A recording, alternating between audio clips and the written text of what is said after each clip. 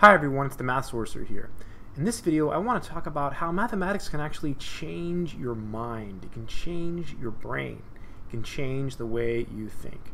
There are studies out there regarding Alzheimer's that show that if you keep your mind busy, it will reduce your chances of actually getting Alzheimer's.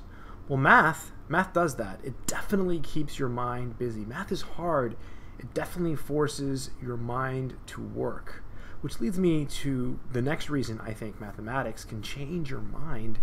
It's because you learn math. The more math you do, the better you become at it. So the brain is like a muscle, right? So the more you work it, the stronger it gets. So if you do math, it just makes you better. Your mind grows. Now, I don't know if it physically grows, but I know you get better at math, and your brain is some type of tissue, so it becomes stronger. So math can change your mind. It can completely change your brain. Let me know what you think. Do you think math can actually change your mind?